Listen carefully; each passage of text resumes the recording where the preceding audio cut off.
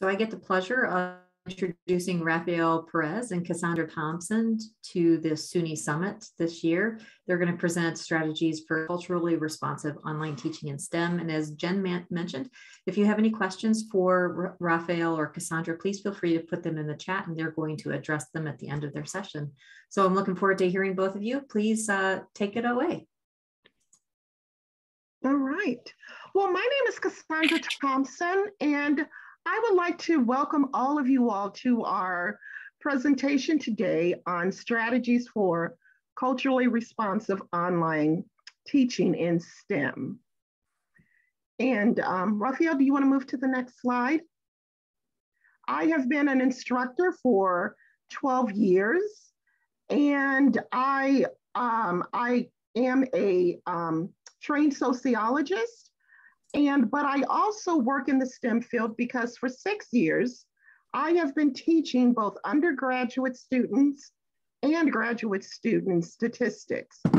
And in my field, I use SPSS and R as a statistical program to help students learn, apply statistics. And also I am a former member of CETL. That's how Rafael and I met. And Rafael, I will turn it over to you so you can introduce yourself. Thank you, Cassandra.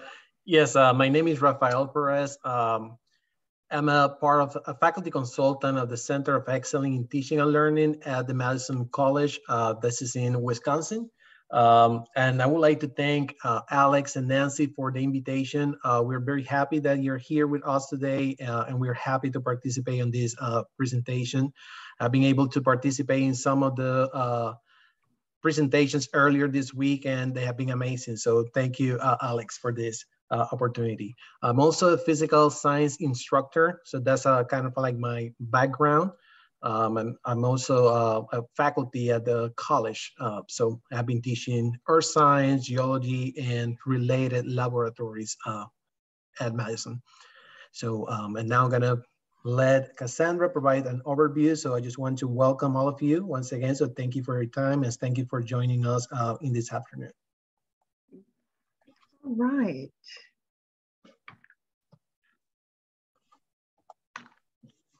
Okay, well, once again, welcome to everyone, and also thank you for the invitation. Well, first I'd like to talk about the overview of our presentation and what we will discuss today. Well, we've already introduced ourselves, and we will define culturally responsive teaching so you have an idea of what that concept means. Then we will go over and discuss the culturally responsive teaching online model. This is an expansion of other scholars' work in the field, one in which Rafael and I created this new model to help you understand how you can bring culturally responsive teaching online, which we call the CROTM model, into your course. Rafael will give an example on earth sciences. We'll conclude and follow up with questions. All right, well, I first like to begin with asking you a question. And Rafael, are we good to go on Mentimeter? Yes, it should be up and running. So I'm gonna type in the direction in the chat. So menti.com is the webpage where you can access that question that is on the screen. And we would like to create a word cloud. So what words come to mind when you hear the concepts culturally responsive teaching and STEM? So in order to access this word cloud, you can go into any web browser, type in www.menti.com, MENTI.com, and then you can enter the code 13469851. And there's a space in between those numbers. You don't need to leave those spaces. And once you enter that page, you can go ahead and start sending your words And we're gonna create the word cloud with those two concepts.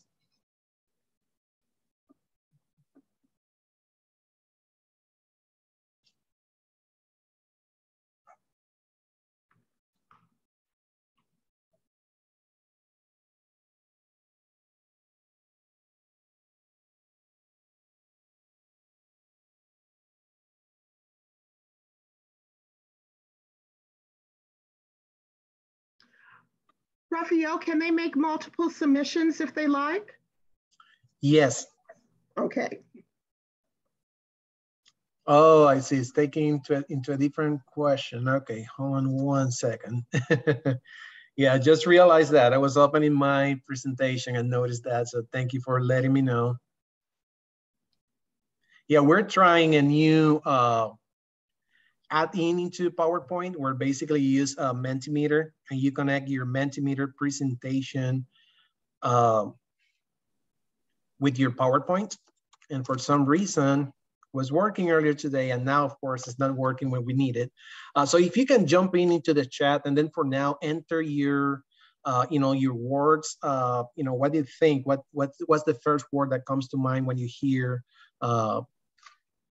culturally relevant, responsive teaching and STEM? Okay, I see diversity, equity, DEI, inclusion. So we can see there's some common questions coming. Mm-hmm.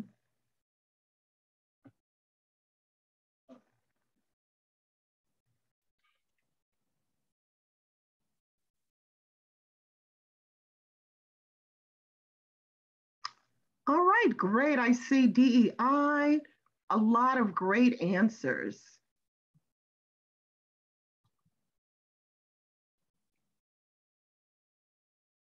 Okay. Multiple sources of knowledge, perspective, that's a good one. Perspective, gender, languages and protocol, community. And I missed some. I was trying to, for some reason, I'm still unable to get the Mentimeter to jump into the correct slide. So I apologize for that. It was working earlier today. We're trying new technology, and you know how this sometimes this go. But this is, in case that you're wondering, we're using a tool called Mentimeter. You're probably familiar. It's a presentation tool that you can use to integrate, any offline data that you would like to collect from your students, or you can use it, like in this case, with an active presentation. So we'll take a look at that. Hopefully, we can at least, we have 3 questions on Mentimeter. So Cassandra, at least we know that one is working. So we'll take that one at the end. Well, Alex wrote something in the chat, and she says, I also think of bias, as you don't often think of STEM and culturally responsive teaching. And that is so true. Being an instructor in the field, both Rafael and I, these aren't discussions that professionals or practitioners in the STEM field often have. Rafael, you want to move to the next slide? Absolutely. Since the Menti one isn't working. Okay, great. All right. So, one of the reasons why Rafael and I have a passion for this particular topic is because we are both practitioners in the field, and both of us have observed that students of color encounter barriers to achievement in STEM. And there is a very leaky pipeline in the STEM field for students of color. I, as an instructor in many of the intro to statistics classes that I've taught, I would have a number of students of color in the class, in the intro class. And when it came time for them to advance to the next level of statistics, one in which they are doing more correlation and regression analysis and t-test, I'm seeing fewer and fewer of those students of color advancing to the next level.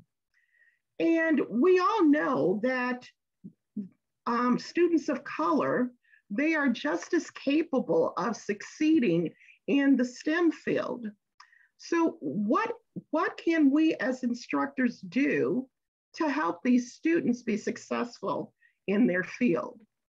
Well, one of the areas that Rafael and I discussed was this Eurocentric instructional model. And this model is one in which the Eurocentric method of teaching is considered normative. And I'm a sociologist, so I'm going to fall back on my sociology teachings here. And this Eurocentric instructional model, it really doesn't take into account the cultural capital that students bring into the classroom. And what I mean by cultural capital, students bring into the class knowledge and background and experience that we can tap into as instructors to help them learn the material.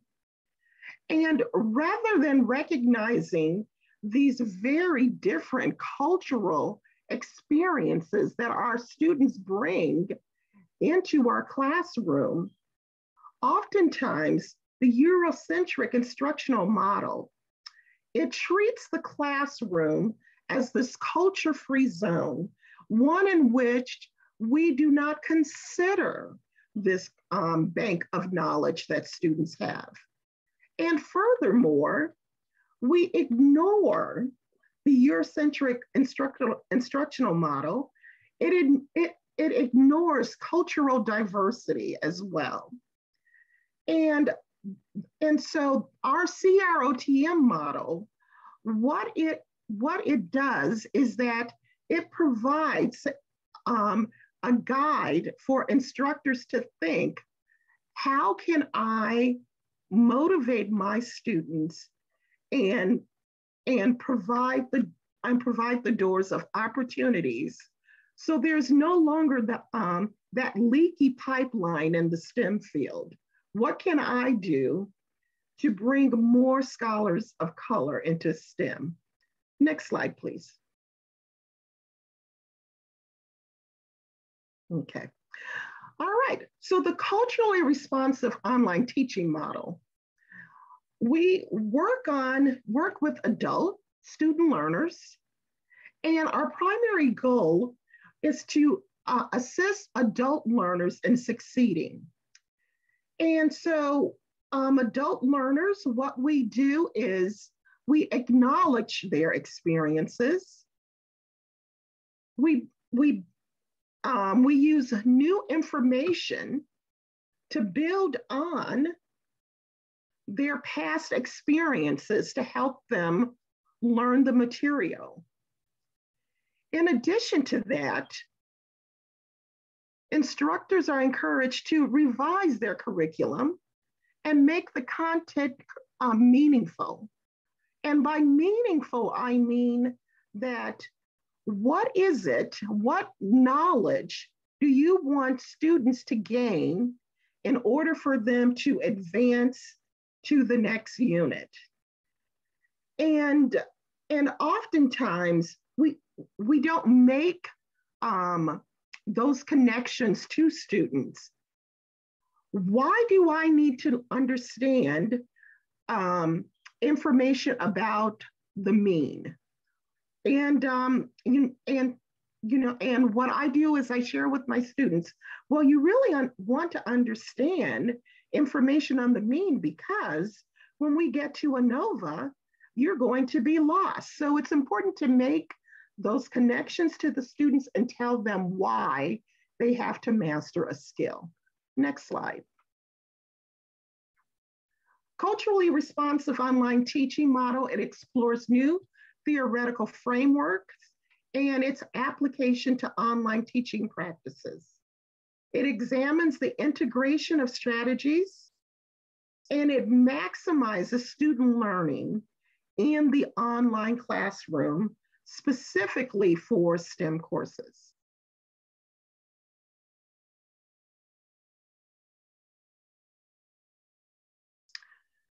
Now, our CRTM goals are as follows. Number one, we want to maintain engagement in the classroom. We want students to acquire knowledge about the course content. The CROTM model goals is to develop the critical thinking skills of students.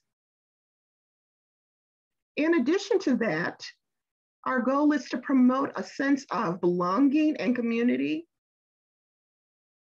and also to assist students in succeeding in their academic and professional careers.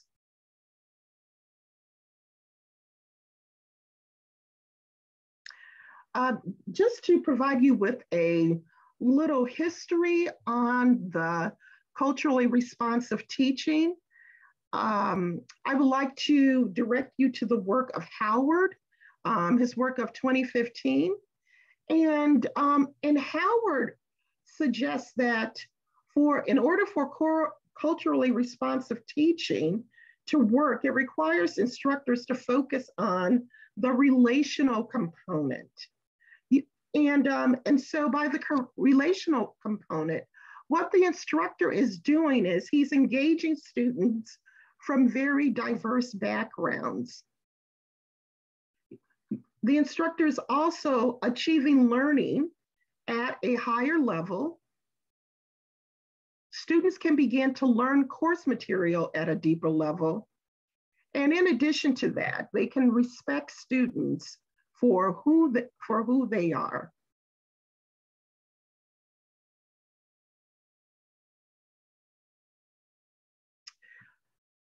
What you have before you is a table, and it's the work from Zaretta Hammond. And this is from her scholarship. It is Culturally Responsive Teaching and the Brain. And what I like about this chart is Hammond explains the differences between the different teaching techniques over the years. And much of the time frames that I'm going to talk about, the time frames are a little loose, but I just want to give you a sense of where we started and where we are now in terms of teaching approaches. So in the 1980s and 90s, the big fad was multicultural education. And with multicultural education, there was this focus on celebrating diversity. Here, many of the educational institutions, not just the instructors, they were emphasizing positive interactions between the college community or the community of learners. And the multicultural education, it focused on exposing privileged students to diverse literature and also including diverse literature in the curriculum. And then about a decade later, there was a movement towards social justice education. And under this particular educational movement, what you saw here was that there was a focus on exposing the socio-political narratives of marginalized groups. And the other objective was raising consciousness about social inequality in society. And there were concerns with how do we interrupt inequitable patterns in terms of educational outcomes. Now, one thing you will notice about the multicultural education and the social justice education model, both of these models are more about movements, about inclusion, diversity, or about raising awareness on social inequality.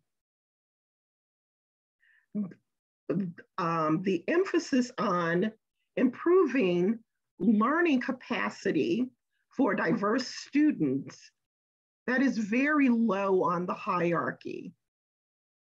Culturally responsive teaching, it emphasizes improving the learning capacity of marginalized students. And it focuses on cognitive aspects of teaching and learning. We are concerned with building an academic mindset as well as opposing dominant narratives about marginalized groups and their abilities to learn academic material. Okay.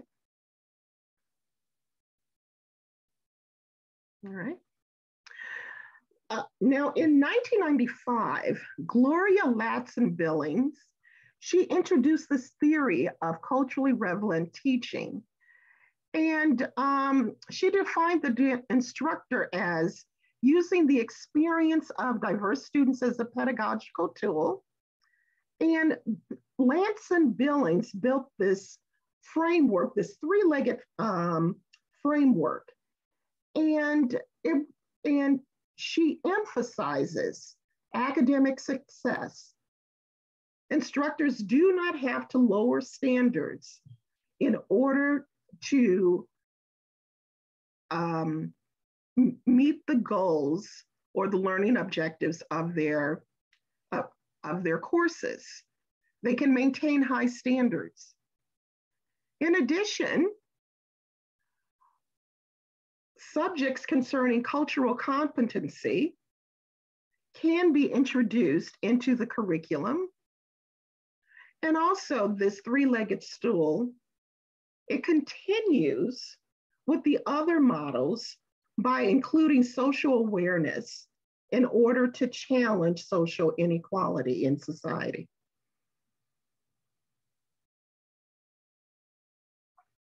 And then later, about 15 years later, we have scholarship from Geneva Gray, and she constructed the culturally responsive teaching model. And her primary points is that instructors should acquire data on the cultural practices of diverse students, of diverse student groups to enhance their learning. And instructors should discuss and create a positive learning environment, but continue to hold the line on maintaining high standards. And she also advised instructors to revise their course curriculum to promote equity in the classroom for all students.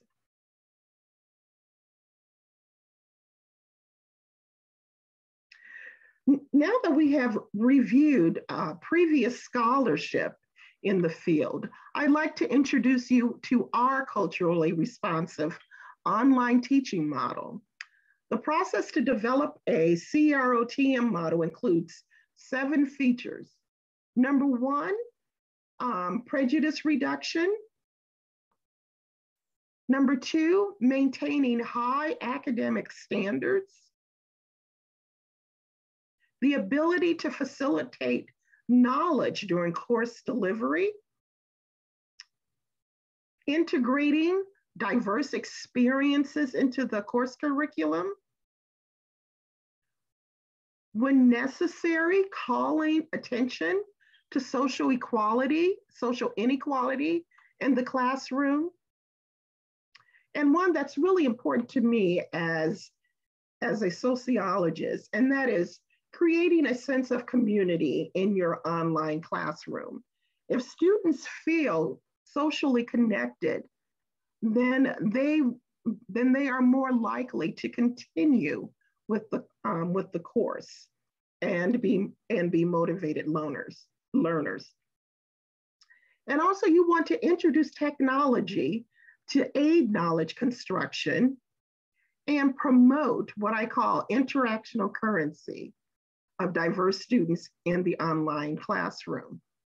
Now, interactional currency, that is a socioeconomic term, one in which you have students in the classroom.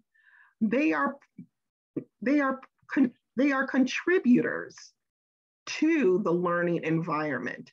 I don't know how many of you have been in a situation where you might have a student of color in the classroom, but they are not participating. You know, based on private conversations with this student, that they have knowledge that would be useful to the entire classroom. And so it's working on that relationship and encouraging them to share what they know so the whole entire class can benefit from the knowledge that they have. And that's what I mean by interactional currency. All students, all instructors should promote students to have interactional currency in their online classes. Okay.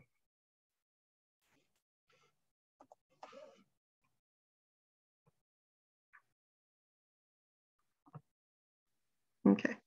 So during this session, the presenters will describe the CRTM model and a theoretical application to a sample earth science lesson on water quality and groundwater contamination to make it culturally relevant.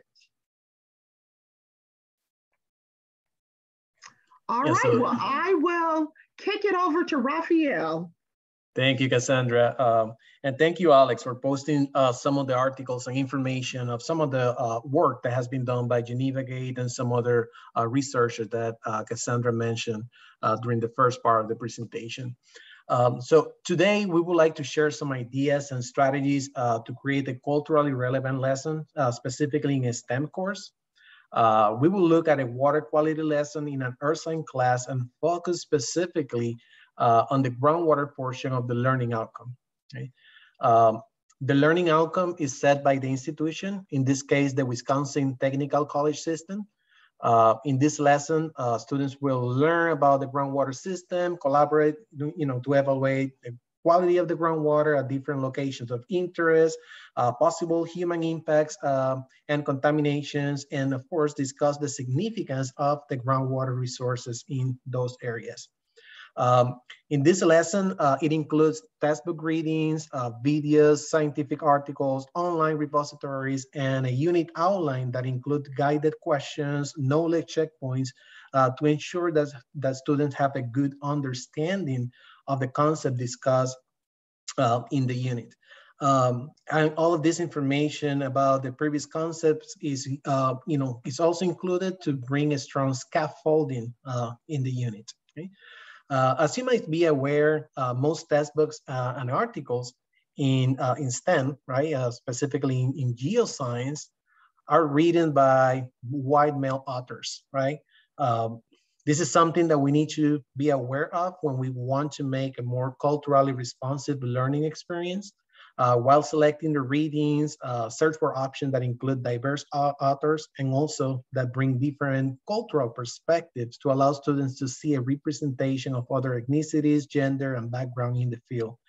We want to help break down those misconceptions that STEM is only for white males. We'll talk more about that later on.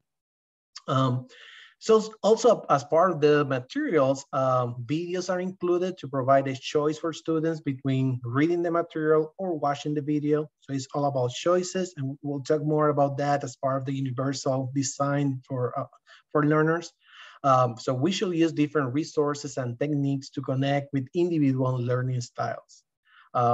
Personally, I like creating or using short videos between 10-15 minutes that cover the main topics.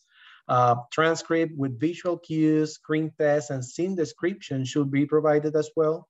As you're aware, transcript and closed caption not just help students with disabilities, but in general, all students, right? For example, English as second language learners, student with bandwidth issues to download the videos. You know that some videos does consume a lot of data nowadays, right? So we need to be aware of those situations, especially when students have limited access to internet. A colleague of mine, she recently shared that one of her adult students preferred the transcript because recently she had a baby and the only time available to work on the class was late at night while the baby was sleeping, right? So there's multiple scenarios where transcripts are beneficial, right? In addition, I like to include scientific articles to expose students to current research or environmental concerns. You can highlight the terms and concepts that are being discussed in the lesson for students to see the connection with the content, right? So you can using, you know, that scaffolding with the vocabulary will help them comprehend and gain interest in the topic. And then lastly, it is important to provide students with a clear explanation of the assessments, the grading criteria, and the expectations in the course. For example, providing students with rubrics ahead of time, guidelines to help them achieve the learning objectives and specific requirements, like replying to entries in the discussion boards, right? We want to have those meaningful discussions. So sometimes we get students replying with very generic terms, right? Like yes or no, I agree, like good job. So we want to help them expand the discussion, have something that is more meaningful and more significant. In our college specifically, we use a media tool called Yuja, Y-U-J-A. I'm not sure if you are using that tool in your college. It's basically a media management site that allows you to create videos, or you can upload videos, and then you can add inline quizzes that could be used as formative assessment. But there's another, another piece of information that is very useful is that it provides the option to allow a self-checkpoint. So when you're creating your videos, you can add a reflection point, and the student decides whether they're ready to move on with the video or they can go back into a specific section of the video. The video, will be paused until they're ready to move on, and then you can add a prompt for the student to self-reflect on how, her experiences intersect with the content, right? And then we can connect that information with the journal or the discussion board to allow the students to share their voice and experiences with the rest of the group, okay? So self-reflection, I think that would be a very important component, right? So, so the first step in this model that we're proposing. So we need to take active steps to reduce prejudice. Those preconceived opinions based on someone's gender, ethnicity, religion, language, or any other personal or unique characteristics, right? So prejudice, including different stereotype belief, can prevent people, from getting to know each other, knowing that they're different, right?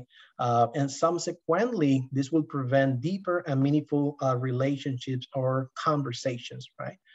We need to build trust with our students. We need to open up and share some of our vulnerabilities. This way we can feel more comfortable, the students, will feel more comfortable reaching out to us and communicating their needs, their struggles, and their success, right? People of color, mainly African Americans, have a lower general trust than most other racial and ethnic groups. This was cited from Eager et al. 2013, right? So we need to be aware to build that trust, right? That will help to also get a stronger community in the online classroom. So in the online environment, this might be a bit more challenging, but we could reach out to students with personalized messages, like, for example, using information that they have previously shared with us, like in the journals or in the group introduction, to show a genuine care and empathy in our communication. So one step to reduce prejudice in the classroom is to recognize our own biases. Be aware of unwillingly communicating negative messages for students that could potentially affect their interest and motivation in the course and on the field itself. So some of the common bias in STEM are gender-based. So men only in STEM or trait-based, like STEM is only for straight A students, right? Another example of bias happens when teachers unintentionally call out students based on their gender, their identity, or race. Like, for example, calling out males for a discussion on a certain uncertain topic. Right?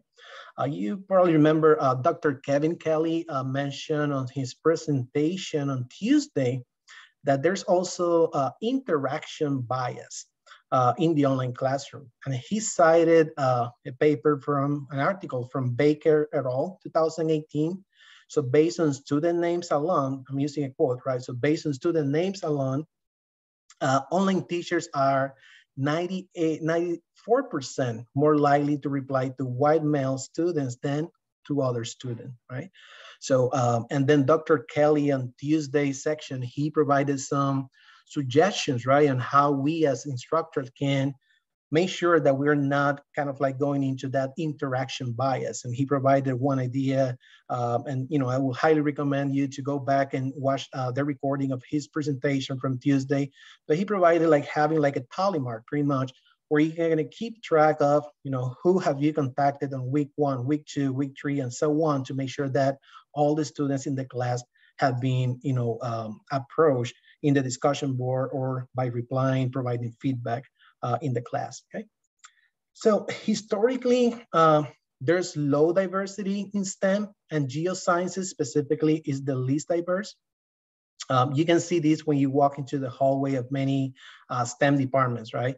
The pictures of directors and faculty on the walls through the years are mostly white male. So if you imagine when you have a student of color walking down the hallway, looking for support, looking for information about the department, they do not really see themselves represented in those fields. So representation in the classroom is key.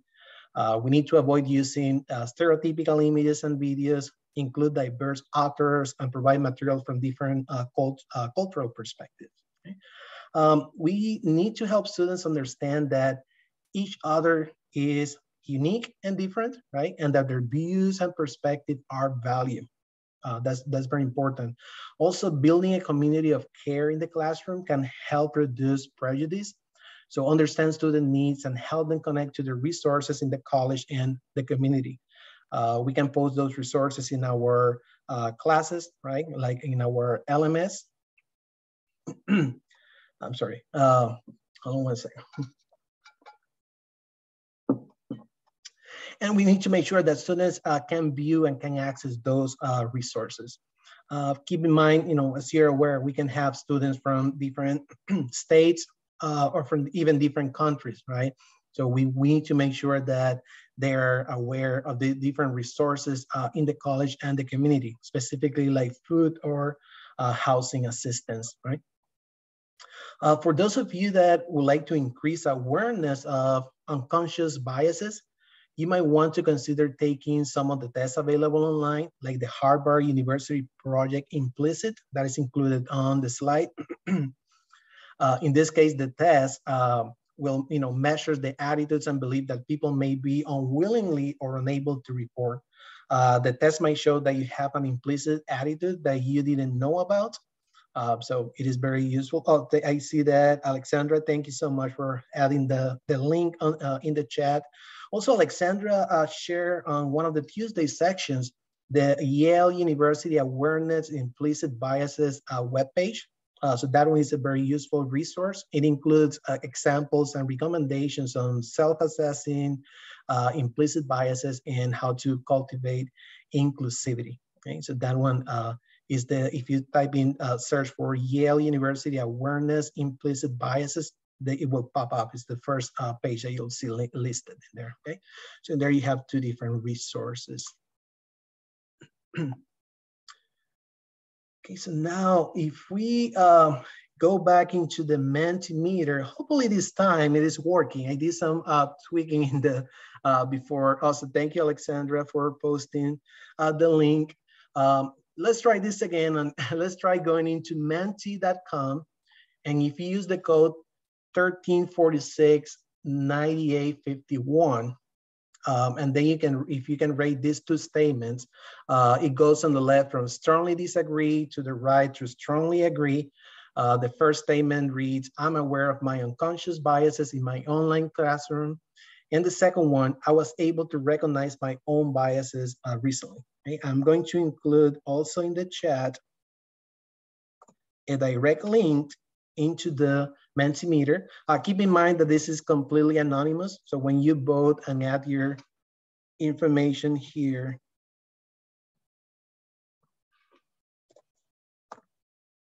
okay, now I think I sent the email directly to Jamie. Now everyone should have the link. And hopefully the link is working. So let me know if it is not working, just, you know, take some time to think about it and, you know, just answer those questions based on what you think is would be the best fit, just so we can create some. It's working, so thank you so much, Jamie. Let's see, hopefully it will work for the next one. We have one more question with the Mentimeter tool. So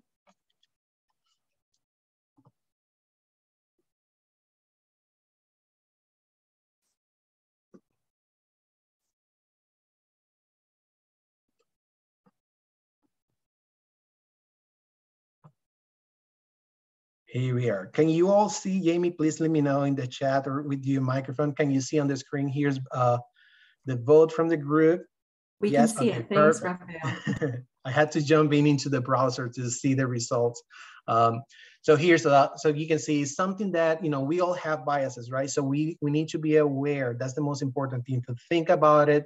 You know, take a look at different examples, because we might be doing something that is that could be considered a bias for some students, right? We're always, our brains are built that way. We like to categorize everything pretty much, right? So we look for differences and we try to group everything. So we need to make sure that in the classroom, we're not using any of these unconscious biases, right? Because of course, that will be a big barrier for many students in our classroom. So thank you, all of you that voted. Let me jump back into Zoom. Oh, there you go. I saw the results. So they're showing up now. That's good. So now we know that it's still working. So on the next slide, give me 1 second, because now I lost all of you here. Okay, so we are on the next slide, maintaining high academic standards. So this is what Cassandra mentioned earlier today. Holding the same high academic standards for all students will help them, specifically those with lower grades and different backgrounds, realize that they have the potential, abilities and capabilities to perform well in the course in their own way. Guide them to use their strengths and improve their weaknesses to succeed. This is one of the reasons why providing timely and meaningful feedback is so important. So share your experience, your expectations for the course, and provide students with the resources and support they need. Share those resources in your LMS. We can keep you know, high academic standards while still showing empathy and compassion for students, right? You know, in some cases, you can see instructors, you know, for X or Y reason, they will lower expectations for a certain student because they think that they're helping that student, you know, pass the class or to feel better. But in reality, what you're doing is telling that student that, you know, they're not good enough to do what other students are doing, right? So we need to make sure that the standards remain high for everyone, okay? So as part of the universal design for learners, it is important to provide different means of action and expression. This allows students to use the information that they already know with a foundation based on their values, experiences, and skills to combine it with the new information that is being presented to demonstrate mastery of the course content. So promoting the use of critical thinking skills is key to maintaining high academic standards. I suggest combining textbook examples with examples that are more relevant to your student population.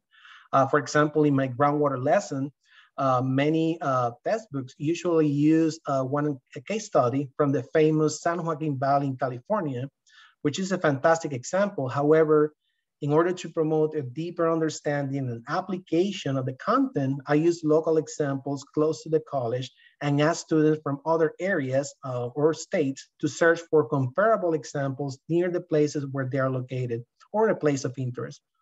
So making the task relevant and aligned to the course objective allows students to feel motivated and feel more comfortable at a higher tier in the Bloom taxonomy. So the other consideration is to provide low-stake assignments or activities accompanied with quick feedback to help students achieve understanding of the basic concepts necessary to meet the unit objective. So breaking down those high stakes items into low stake activities could be very helpful, okay? Doing this will help reduce that inherent pressure of working for just a grade and that sense of failure that can accompany a low score, right? So in addition, we can promote positive self-talk. So when students see that you believe in them, they start believing in their capabilities and become ready for higher demands. You can try this by adding a positive reinforcement to feedback, say what was done correctly and what can be done to improve what they have completed. The other one, misconception that students might have in STEM will make them feel unprepared and not good enough to achieve the high academic standards. So, address those misconceptions in any opportunity that you might have. Some examples, you probably have heard this in your classroom, that you need to be a straight A student to be on the STEM field, that it is gender specific, right? That's the other one. Or probably have heard from students, if you're teaching math, like, first day of class, oh, I'm never good for, in math. Like, I know that I'm gonna fail. So you need to, take those students right from that moment and help them, believe in themselves and, show them the support they need to continue and work towards achieving the learning outcomes in the course. Okay? So the next step is facilitating knowledge during course delivery. So providing roadmaps and objectives to our students ahead of time allows them to prepare for the type of work that they will be completing in the course. So create scaffolds for students to build their knowledge and skills and help them visualize the importance of all the content that they are learning and understand how it applies to their life. And this is pretty much what Cassandra was mentioning before. So in other words, show your students how they will be using the information they have learned to comprehend the new information given and help them incorporate their own ideas and findings. So acknowledge the cultural diversity in the classroom and highlight those ideas and findings, right? That's one way to promote that community. For example, in my course, before the groundwater topic is discussed, students learn about the different type of rocks, their properties, the common uses. So the scaffolding of the previous knowledge combined with the student experiences in the subject area can help students understand how the local geology can potentially affect the quality of the groundwater in the region where they live, right? So they're doing those connections as they go. In Wisconsin, more than 70% of the residents obtain their drinking water from the groundwater. And there are reports of human-made and natural contaminants in the water. So helping students link this information to their life, like for example, getting clean, safe water at home can motivate students to be engaged in the class, share their experiences, and even become interested on the field, right? Or a related field. One strategy that we can use is to ask students in a private journal to reflect how the content intersects with their lifestyles or previous experiences, right? Especially at the beginning of the semester, some students might not be, willing or open to, to trust and share some personal experience to the entire class. But if you do so in a private journal, then you can motivate those students to share those experiences with the rest of the group, right? So we can facilitate knowledge in this lesson, for example, by providing resources for students to research the quality of water near their community or the place of interest, and then compare it to the Environmental Protection Agency standards. In many cases, this information is readily accessible online and open to the public, right? So there's no additional cost for getting these resources. So students discuss their findings with the rest of the group in a discussion forum. Objective, guided questions, prompts, and examples could be provided to have an effective discussion. We can ask students to include a combination of facts to support their findings and to express their opinion and share experiences in the subject matter. So providing a balance between the two will help students build and use the knowledge to make it their own, right? And this is something that we see a lot in the discussion boards, right? Students sometimes share their opinion, but they do not use, data or facts to supplement what they're trying to express, right? So we need to kind of like help them use that information that they're learning, connected with their experiences, so that you have a meaningful discussion. Okay? So there's in the next part of the model is integrating diverse experiences into the course curriculum, right? And there are different ways that we can integrate those experiences into the curriculum. For example, we can start by sharing our own personal experiences that relate to the course content, right? So that's something that usually, we all do, right? In the online classroom, we might need to do it differently, right? Like doing a video, like an introduction for the lecture. We can include it, type it in as an announcement, but we always try to do something like that. This helps humanize the online learning experience, right? The use of local and diverse examples that are representative of the student population is key. And online search can help you find articles, meetings, current events, activities that are happening locally that could be linked to the course content. This way, students can actively engage in the community and bring those experiences into the online classroom. So look for opportunities to have diverse guest speakers or colleagues to visit your class, or even record a presentation. Nowadays, that's more common, right? They're not able to join the group, but yet they can record a short video presentation. There's graduate students, for example, conducting research, and they're usually willing to, express their experiences with different groups in their community. This helps, students in your class to visualize themselves doing the type of work if they have some commonality with other people in the discipline. So foster a sense of community where students feel that they belong, right? So when students collaborate in the class discussion, remind them that each of them represents an individual, not an entire group based on race, ethnicity, or gender. We want students' identities to be welcome and valued. This is a key component when we want to integrate their experiences into the learning environment, right? So integrating diverse experiences in the classroom could be something like students discussing how a concept may be relevant to a person studying a different field than their own, like finances versus engineering. And this touches the point that Cassandra mentioned. We have a lot of adult learners, right, that are returning, and they have a lot of those experiences that could be, connected with the information that we're building into our curriculum. Okay, so for example, in this case, for this lesson in specific, how is the concept of groundwater relevant to a student in nursing versus a student in engineering, right? So we can find some connection. I have had some students, adult students, that were, returning back to school after being in the construction area for many, many years.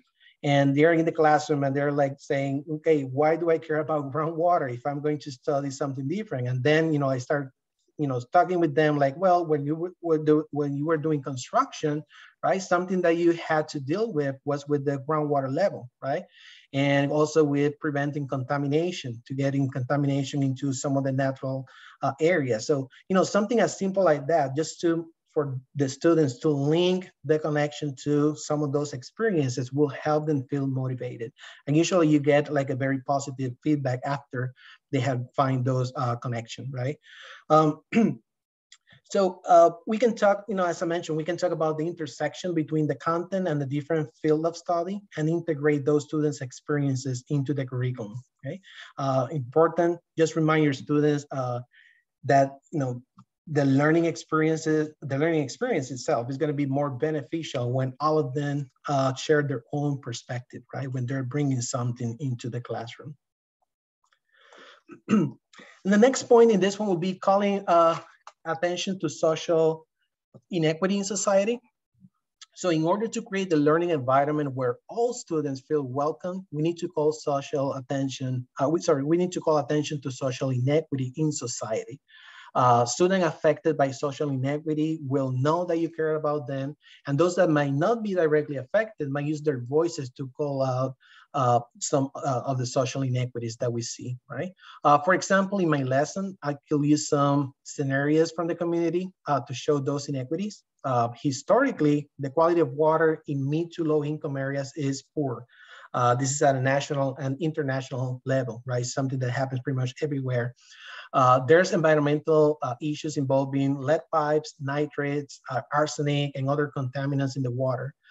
Recently, some students have expressed concern about the presence of nitrates and PFAS in the groundwater in the city of Madison, Wisconsin. And PFA, if you have right here at the bottom of the presentation on the left, is a per and polyfluoroalkyl, right? Very nicely to and easy to pronounce, right? As always, some of those chemical elements. So this is basically the material that is used in non-stick pans, water repellent products, firefighting foam, and usually they do not break down in the environment. So they will go into the groundwater system and they will remain in there for a very long time. If we take a look at the map that is included on the right corner of the slide, this is a portion of the eastern side of the city of Madison. And this is showing there's a few red circles. Some of them include some yellow that are larger than the rest, right? Those are utility wells that are providing groundwater to the city. And while there's no specific level, EPA level for the PFA that could be, affecting the health of humans, there is a health advisory that was released in 2016 that is non-enforceable, right? It's just an advisory, but it states that in areas where you have more than 70 parts per trillion, you need to take into consideration how good is that quality of the water. And in some areas, specifically this one right here in the northeastern section of Madison, this is very close. This is the well that provides water, drinking water to the community that we serve. This is pretty much where our campus is. And you can see that the volume, the contamination right now is 55 parts per trillion. It's very close to that non-enforceable level. So students, they have come with this observation to the class, right? So even before we talk about it, they already are bringing those. So it's a great way for them to find the connection to what they're doing, and they can find those and how, for example, how can I get, clean drinking water for my home if that's the only source that I have, right? Water coming from the utility wells. So in this case, students might be interested in finding ways to get involved or even to advocate for their communities by joining environmental groups or even pursuing careers related to this situation.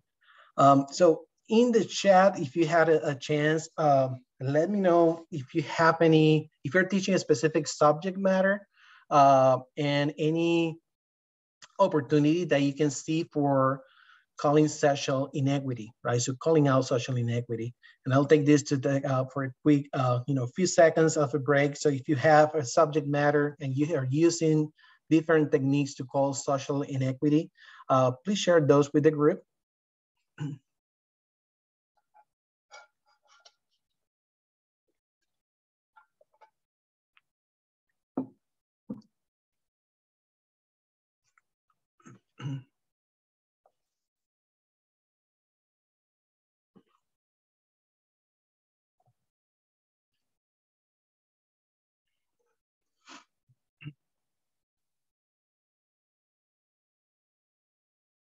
Global goals as an anchor in statistics to call out issues. Available technology.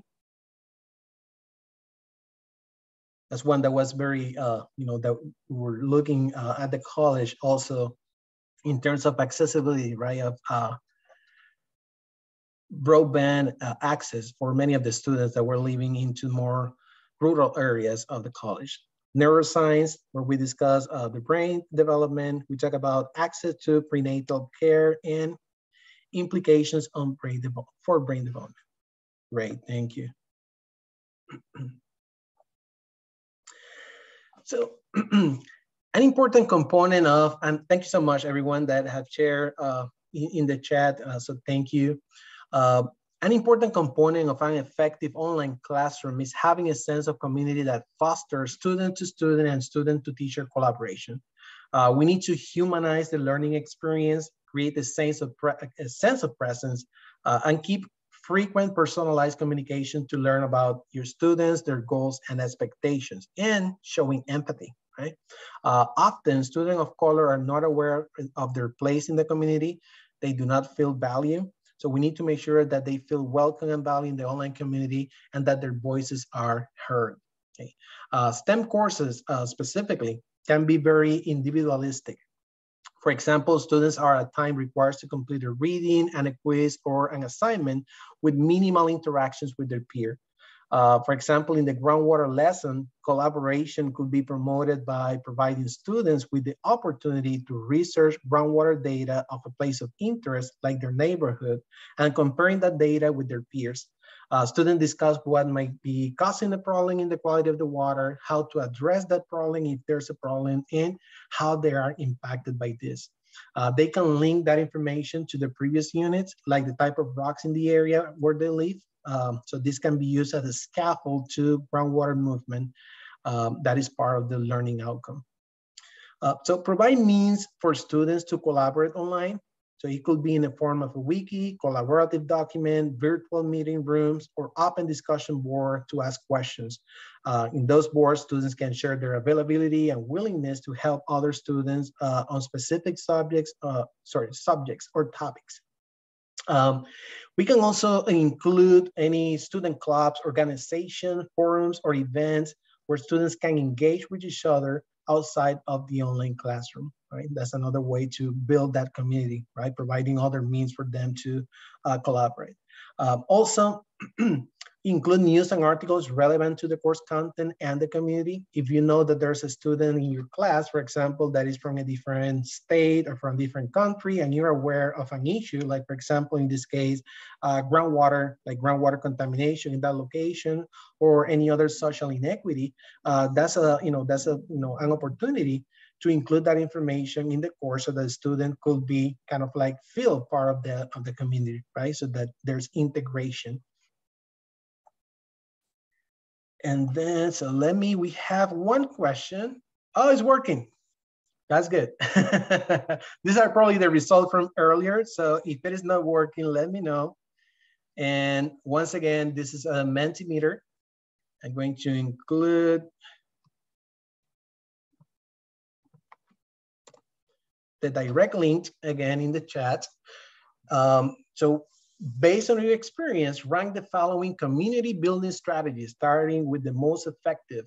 We have discussion board, video apps such as Flipgrid, virtual meeting spaces, collaborative documents. It could be a wiki, OneDrive, Google Drive, or gamification.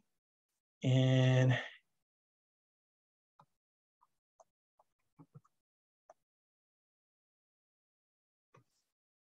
okay, let's break the system and use the alternative. And so I'm using the browser now. So now I can go to the next page. Here we are.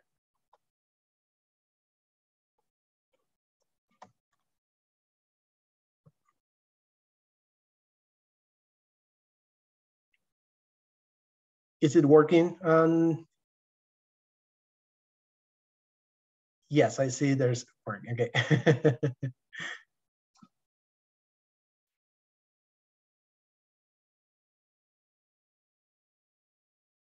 Yes, I see discussion board is right on the first one.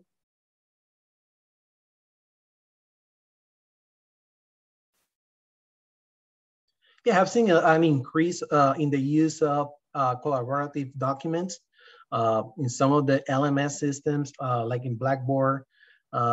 With the Blackboard Ultra, they are no longer offering wikis. So, a lot of faculty have been moving into using alternatives, so using either Google or using OneDrive, depending on your college. You can take a look at those. Yeah, so Flipgrid, in that case, we also use Yuya, as I mentioned before. So students do have access to Yuya, and they can create videos directly from their phone, and they can post those videos or the link in the LMS system. So it's another way. So there's multiple options for students to create different formats, right, and how to show their content.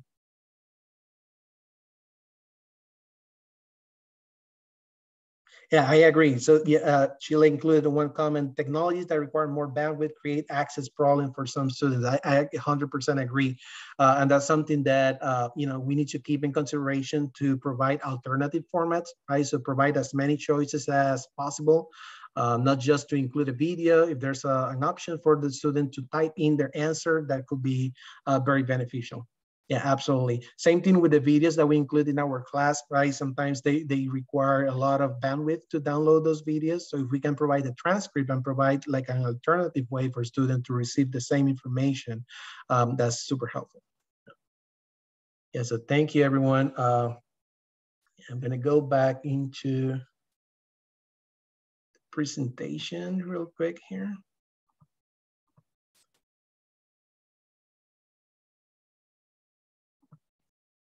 And okay, I found everyone here. Okay.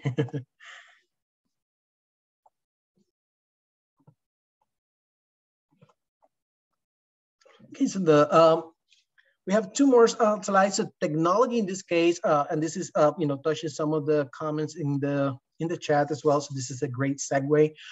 So technology can improve the student learning experience by providing easy access to information, flexibility for students to explore different subjects and research more difficult concepts. There's a lot of positive outcomes on using technology in the classroom, but we need to be thoughtful on how we integrate technologies in ways that are equitable and inclusive. There's a gap between people of color, access to technology, and digital literacy, which contributes to an even larger gap in STEM specifically. So at the institutional level, we need to look for options to make technology accessible to all students. And to provide the required support. This is very important. The required support for each of those tools. For example, I wanted to share this. Our college, Madison College, recently created a program where laptops, internet hotspots, and other technology tools are loaned to students at no charge. The library and technology services, they have an extensive support system.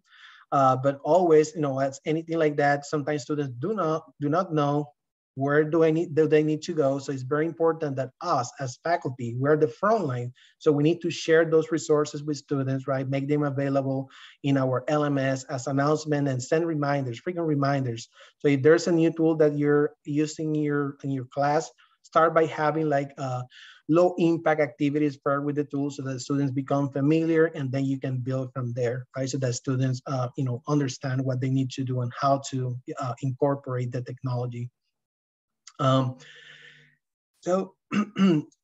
part of the content in this lesson, specifically of groundwater, students are provided different means of representation, including videos, animations, groundwater model, and access to different websites that are relevant to the content. So integrating the technology can allow students the opportunity to create and share content to express what they know. A colleague in the criminal justice department allows students to write songs in order to demonstrate their understanding of concepts. Another colleague allows students to create podcasts. The idea is that students are given the opportunity to create something to make the learning experience more personal and relatable, right? In some classroom settings, you have a large number of students, so getting to know their culture, their lifestyle, their interests, their values might be challenging. So offering choices with general objective, specific guidelines and goals for the projects or assignments will let the students demonstrate their knowledge in their own way, right? So they can have multiple choices. So by using different means of actions and expressions, students can integrate their unique experiences and knowledge into the course content.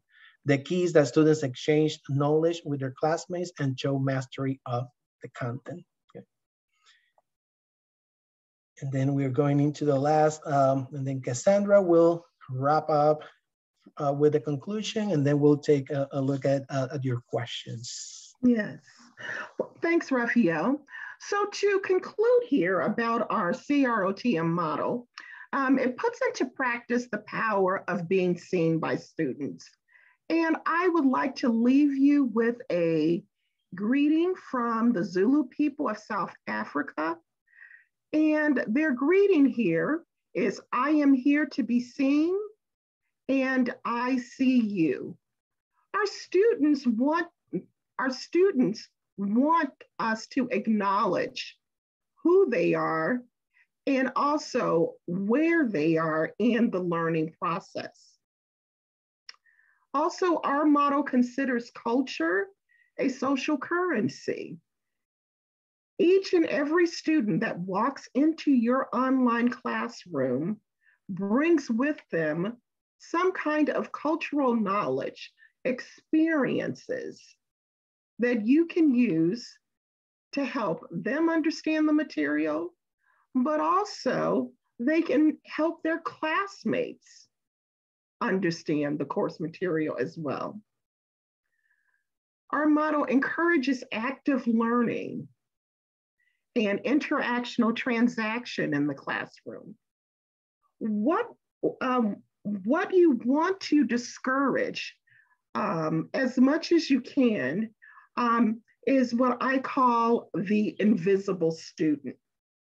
And that's the student who feels that, well, what I have to say, it doesn't matter, or I am not going to participate in this activity because other students have more knowledge than I do, or they seem to understand the material better than I do. Now, there are some students in our classes, and they are great. They have great verbal acuity, but it doesn't necessarily mean that that student who might be, you know, and right now I am teaching at a college, and there are a significant number of undocumented students. And I've noticed at times that my undocumented students, they can be rather quiet in the classroom because they are, because they feel that their experiences do not relate to the American experience. And guess what? I don't want it to. Sometimes the most useful conversations in how we learn is when we bring other international cultures into the classroom and use that as an opportunity to explore, innovate, and talk. You know, so we want to increase interactional transaction in the classroom. The model promotes the student's social construction of knowledge. You're giving students the burden, or I should say the responsibility of learning the material. All of the knowledge does not have to flow directly from the instructor. The student can also be responsible for creating knowledge and gaining knowledge from other sources as well. The model facilitates discussions about social inequality in society, and students are able to share their experiences regarding social inequality and how it relates to the material that they're learning in your online classroom. But most importantly, we're using technology, not for the sake of using technology, but technology used judiciously can show students how it can be a source of lifelong learning, and that learning is a continuous process, and they can incorporate that in their experience moving forward. Okay. Rafael, next slide.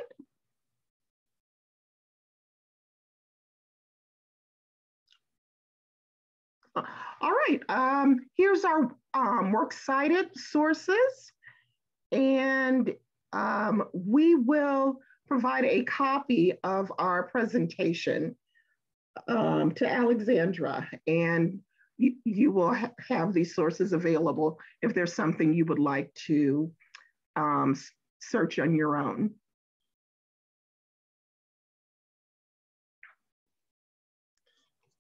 Thank you, Rafael and Cassandra. There were a couple of questions that if I could call your attention to them, it was when you were discussing unconscious bias, and we did the Mentimeter. And so there were a couple of questions. Matt, Alex, and Tom all asked, do you find that folks are not aware as they think they are when self-reflecting on that question? And if the bias is unconscious, how do I recognize that I have the bias in the first place? How do we actually know if it is manifesting into bias behavior? Yes, actually, Jamie, I noted that question. I wrote it down because I really wanted to answer it. And what I can say to Matt is that one way you can, because we all have a blind spot, and we're not aware of our biases. And something that you can do is invite a colleague, someone into your classroom, and have them conduct a peer review or a peer assessment of perhaps one of your lessons, or perhaps an assignment, and hear them out. Ask them, what do you see here? What when students read the module, the course module, what impressions are the students walking away with?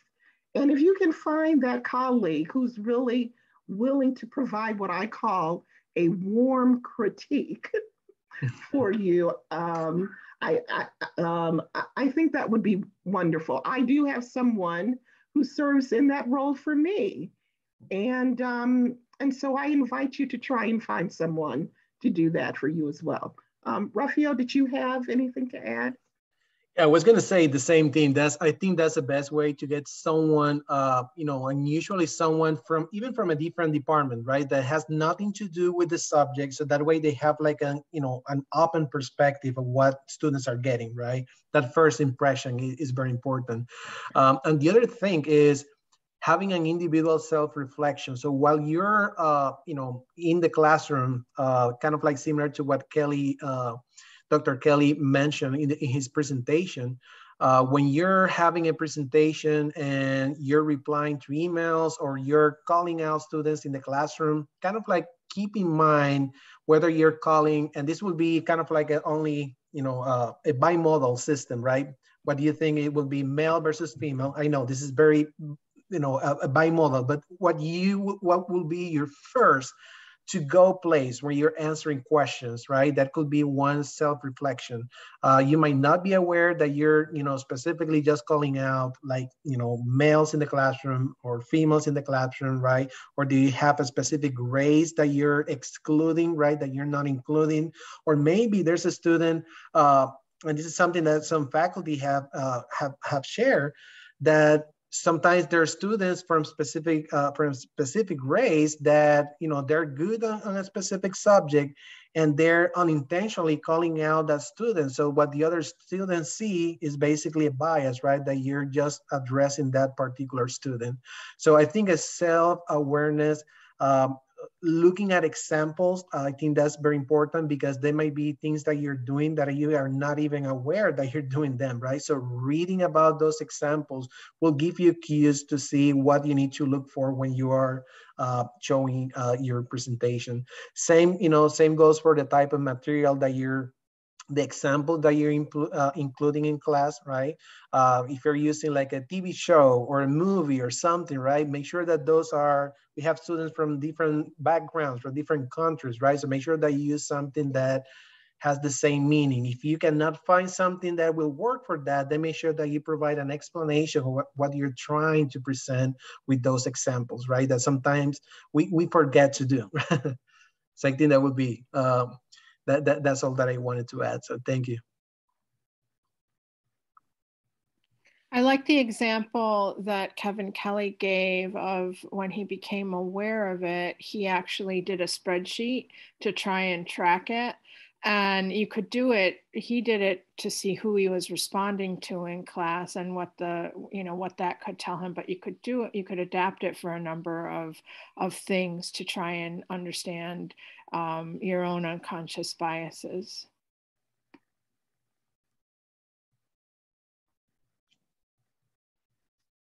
I think that we've addressed all the questions in the chat. If we've missed something, please feel free to let me know. A lot of the chat was people sharing great resources and links, and I really appreciate that. If anybody has any other questions, please let me know. Otherwise, we are at time where we're past time, and I want to be respectful of everybody's time today, particularly Cassandra and Rafael, who have put on such a great presentation for us today. I want to thank you, and thank Alex for putting on this great conference this week, and for this topic in particular. So, all right, with that, I think we can stop the recording. Thank you, Jamie.